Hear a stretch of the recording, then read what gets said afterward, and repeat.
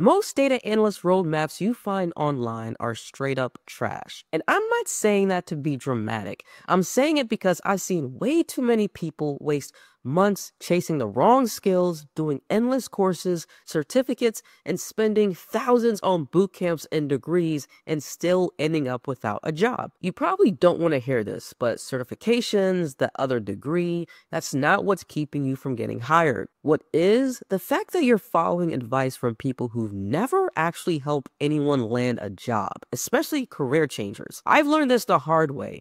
Back when I was following the same typical advice and roadmaps you'd find online, I was buried in tutorials, racking up certifications, racking up badges, applying nonstop, and zero results. It wasn't until I threw out everything I was told and rebuilt my strategy from scratch that things finally clicked. And within weeks, I went from delivering pizzas for $8 an hour to interviews, and then ultimately six-figure offers down the road. No extra degree, no boot camp, just the right roadmap. So trust me, once you see what actually works, you'll never look at these generic roadmaps you find online the same way again. And before someone else copies this and lands the job that you want to watch this video all the way through to the end. If this is your first time here, my name is Kadisha. I used to deliver pizzas, and now I deliver insights as a self-taught data scientist, and I've coached thousands of other career changers how to break into data without going back to school. And I'm here to teach you how to do the same. If you're tired of feeling stuck, tired of not feeling confident in your skills, and want to pivot into a six-figure data career faster,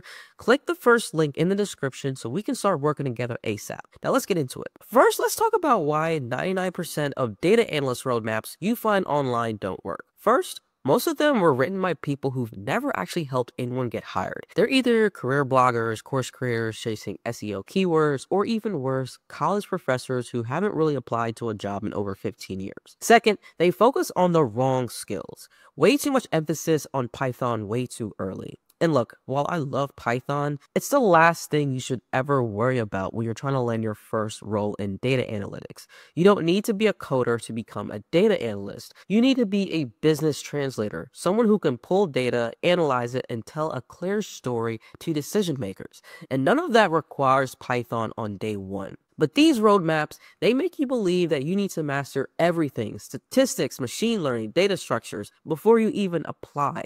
So you end up overwhelmed, confused, and unhireable. Which is exactly why so many smart, hardworking folks are still stuck watching YouTube tutorials instead of getting interviews. And it's not your fault. You've just been following a roadmap that was never designed to get you hired in the first place. But I'm going to fix that today.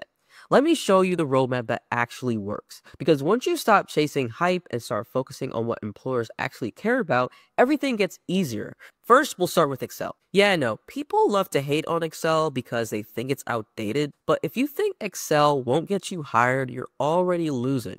Every analyst I know uses Excel in some capacity. Why? Because it's fast, flexible, and everywhere. You need to be comfortable with pivot tables, VLOOKUPs, XLOOKUPs, conditional formatting, all of that. But more importantly, you need to know how to actually analyze data in Excel. That means understanding descriptive statistics, mean, median, mode, outliers, distribution shapes, and cleaning messy data. That's also your bread and butter. Excel is your launch pad, but let me be real, it doesn't scale. You're gonna hit a wall eventually, especially once your data gets bigger and we need to automate tasks. So we use Excel to build the foundations and then we level up. Next is data storytelling. Let me say this out loud. Most analysts know how to build charts. Very few know how to tell a story. Dashboards and decks don't speak for themselves. You have to make the insight obvious. You have to lead your audience, highlight the why, and not just the what. Learning how to use color to guide attention, clean up clutter,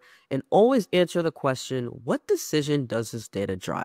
Storytelling isn't a nice to have, it's the skill that gets you remembered in interviews and trusted in the workplace. And here's the kicker, it's also tested in interviews. You'll be asked to present your findings to stakeholders, and if your delivery is dry, cluttered, or vague, you're not going to get the job, no matter how skillful you are. Now let's talk about SQL. because this is where most people get exposed. SQL is your first technical screen, not Excel, not Python, SQL. You'll be tested on it guaranteed. If you can't write joins, window functions, subqueries, aggregations with confidence, you're not going to get the job. Period. SQL is how real analysts pull real data from real systems, and it's used every day on the job. So if you've been avoiding it or hoping a BI tool will cover up your gaps, just stop. SQL is non-negotiable. And once you've got that handle, now we move on to dashboards. Power BI or Tableau. Pick one, it doesn't matter which, there's plenty of jobs for both. What matters is that you get really good at that one tool. This is where most people build dashboards that look like a rainbow threw up. Charts everywhere, no hierarchy, no narrative, just noise. If your dashboard doesn't answer a business question in 5 seconds or less, you're doing it completely wrong. You need to design for clarity, for insight, and for impact. Now, speaking of impact, let's move on to PowerPoint. You'd be surprised how many job candidates lose the job here. Because here's what most people don't know. A lot of technical screens include take-home assignments, which they'll ask you to present your analysis using a slide deck presentation.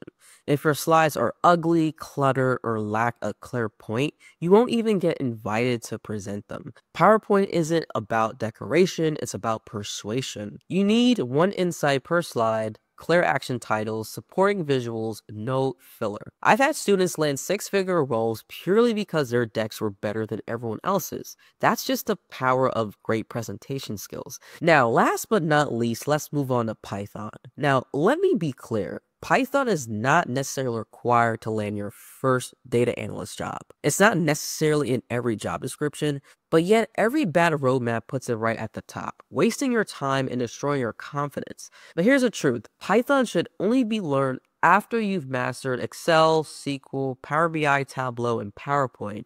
And when you learn it, make sure you learn it the right way. Forget machine learning and the data science stuff starting out. Focus on automating data pipelines, cleaning data sets, and automating repetitive Excel tasks. In other words, use Python to make your work faster and more scalable, not more complicated. It's a bonus skill, not a baseline. And if you skip it completely, you can still get hired for your first job. Just ask my students who did exactly that. So now you know why most roadmaps keep you stuck and exactly what to focus on now instead.